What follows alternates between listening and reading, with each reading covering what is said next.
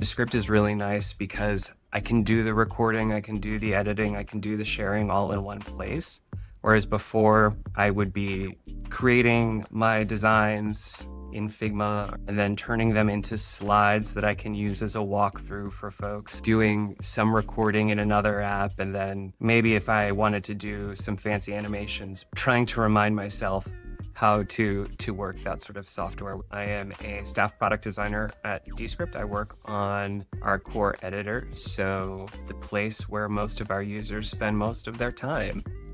When we're showing designs, it's really hard to understand what's going on when you are just showing static images. So I really like using Descript to share video walkthroughs.